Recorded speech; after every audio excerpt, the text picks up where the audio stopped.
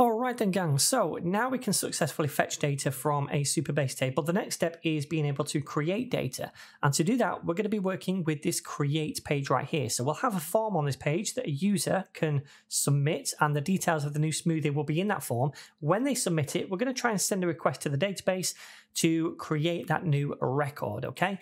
So what I'm going to do is make the template for this and a little bit of local state as well to store the different field values in. And I'm going to kind of speed through that a little bit by copying and pasting little segments of template.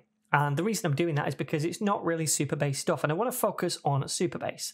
So to begin with, what we want is a little bit of local state to store the different fields or the different values of the fields of the form in. So I'm going to paste those in first of all. So we have one for the title, we have one for the method and one for the rating. So the user is going to input all of these into 3 different fields, right? Then we also want some kind of form error if there's an error when they're submitting it. So for example, if they don't fill out all the fields. So we're going to create some state for that as well called form error. Okay, so next up we want to actually create a form and have those different fields inside it. So let me get rid of the H2 and instead I'm going to paste in this form. Now that's a lot of code, but I'm going to walk through it now. So first of all, we have this form tag and we have an onSubmit handler right here called handle submit. Now we've not created that function yet, but we're going to create that shortly. But then we have labels and inputs for the 3 different fields, right? So we have, first of all, one for the title, and then we have an input for the title. So the type is text, the ID is title, the value is title, so this bit of state right here.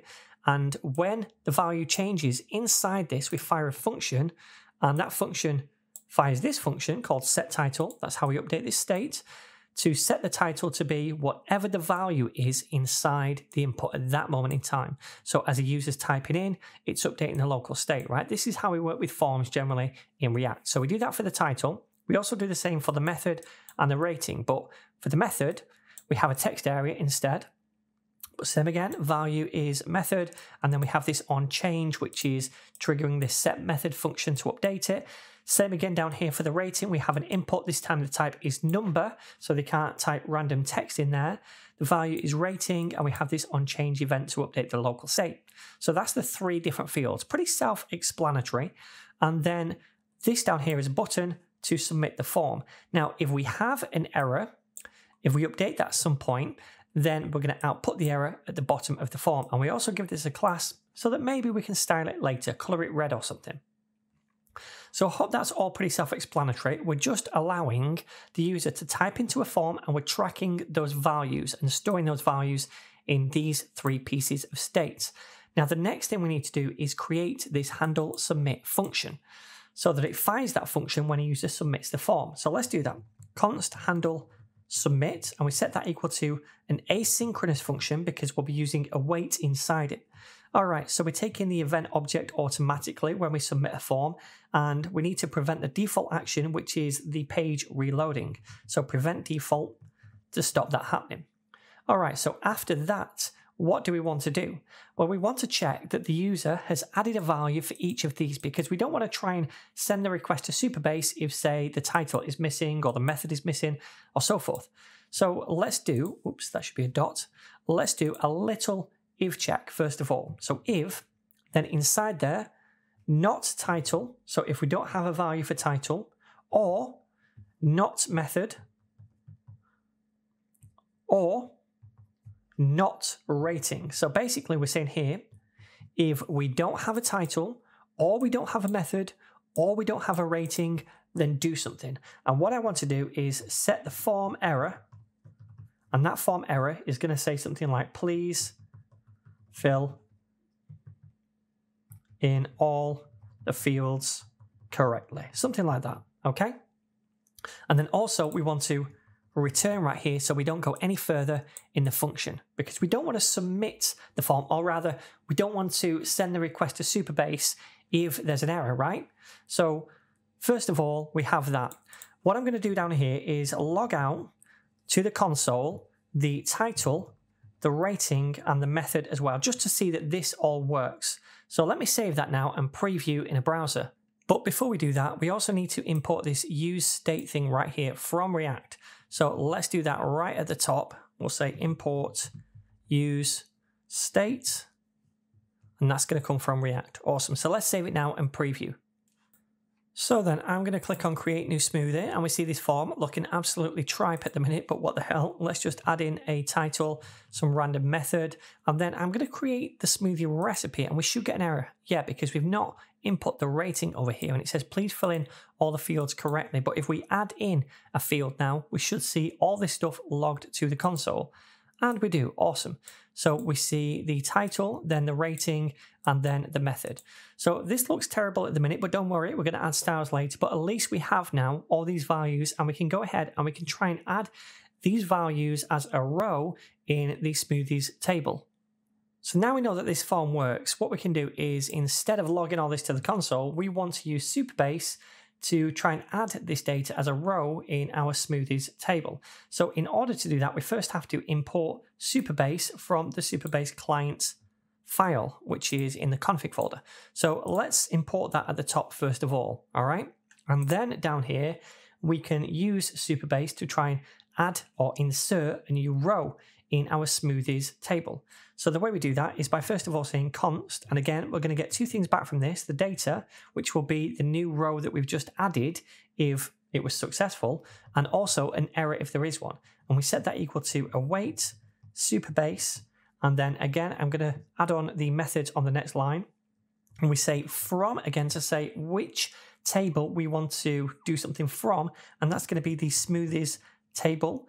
And then after that, we want to insert some rows. Now, this is always an array. So it's going to be an array of rows. If we wanted to add in 3 different rows, we'd have 3 different objects to represent those rows. So each object represents a row. We only want to add one, so one object, and we want to have the title, which is this thing right here. We want the method and also the rating. So these 3 pieces of state. All right. And remember, we're only doing this if they're all filled in, because if they're not, then we return right here and it doesn't go down here. So this is also going to return us the row that we insert. Right now, that's version 1 of Supabase. In version 2, if you want to get that row back, you have to add select on the end, because it doesn't return that row by default. But since we're using version 1, I can get rid of that. All right. So then after this, what do we want to do? Well, we want to check for the error if there is one. So we can say if there's an error, then we'll do one thing. And also we want to check for the data. So we'll say if there's data, we'll do something else. So if there's an error, I'm going to log that to the console, console.log error like so. And we're also going to output the error in the form. So we'll update the set form error thing, or the form error right here. So all I'm going to do is copy this and I'll just paste it down here. Okay, so now if we have data, we want to console.log that data as well, like so. And we can set the form error to be null in this case. So we remove the error if there was one previously. Because think about it, a user might submit the form, we might have an error, but then they fill in the form correctly and we get the data back. Then we want to remove the error at that point, okay? So let's just do that for now. And we'll save this and preview in the browser. All right then, so let's give this a whirl. I'm going to say for the title, Mario's Mad Brew. The method, don't really mind. The rating is going to be 9, but I'm just going to click Create Smoother and we can see we get the error. But remember, once we submit this properly and we get the data back, then this should be set to null again, so it should go away. So let's create the smoothie. Yep, the error goes away, and we get the data back, which is now logged to the console. So this represents the new row that was just added in the table, and we have that created that property and also the ID, as well as these things that we added. Now, if we go to Supabase and refresh over here, then we should be able to see as well that new row over here. Awesome. So this is all working.